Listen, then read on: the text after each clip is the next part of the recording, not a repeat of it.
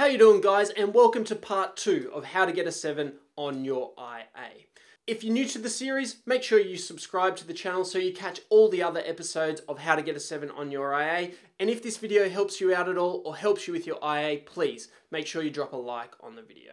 Also, make sure you check out the Twitter and Instagram links below. Often I post some things, especially on Instagram, of my students doing pracs, might give you some good ideas for your IA. So part 2. Part 2 is where we look at the exploration. Now, the exploration essentially contains your background information, your methodology to answer your research question, and then any safety or ethical considerations that you needed to take into account during your investigation.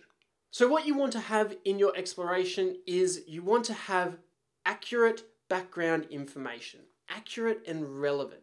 So by relevant, we mean it needs to assist the understanding of the reader. So if you're putting in information and you're doing a redox reaction, you would want to include things like oxidation and reduction. But if you're doing a titration, then there would be no need to put in anything about a galvanic cell. So you need to make sure that your introduction is relevant and it aids understanding. Make sure you get someone to read your background and ask them, is it relevant to my investigation, and does that help you understand what I'm going to do? After you've written your background information, you want to state your research question really clearly. And in the last video, we talked about how to state a research question. How does X affect Y? After you've stated your research question, you want to clearly define your variables. So your independent variable, the thing that you will be changing, and then your dependent variable, what you will be measuring. After you've stated your variables, your independent and dependent, it might also be a good idea to mention the controlled variables. So what things are you going to keep controlled during your investigation? After you've presented your variables, you want to start with your methodology. So you present the method.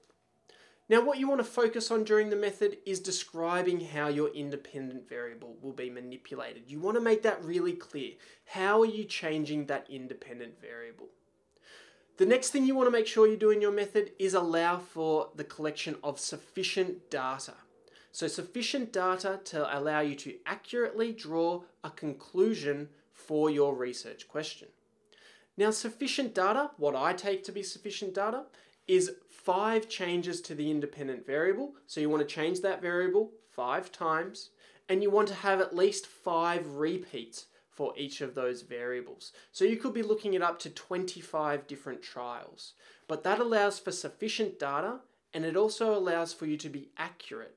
So if you're getting values that are widely changing, then you don't really want to present those. They're not accurate data. So you want to keep doing this process until you believe that you have accurate data. Also in your method, make sure you're using appropriate apparatus and glassware, especially the glassware.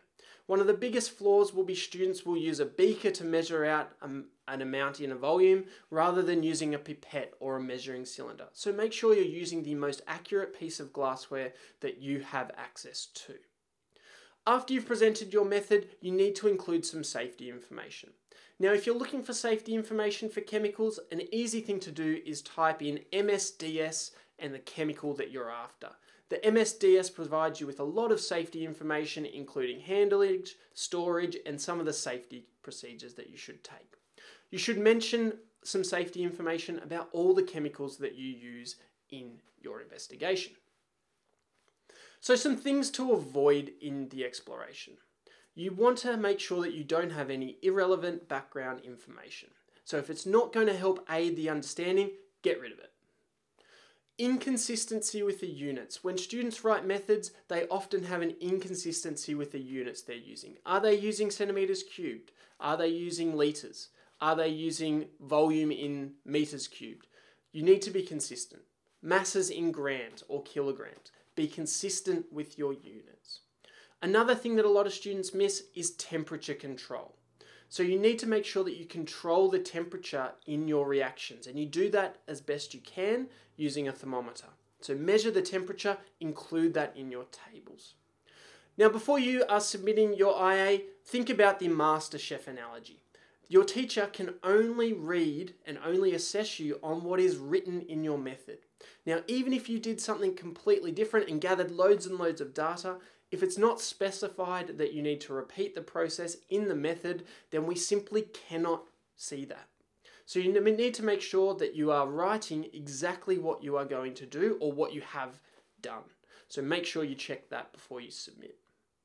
Thanks for watching, guys. Don't forget, drop a like on the video, subscribe for more, and I'll see you for part 3 where we look at the analysis.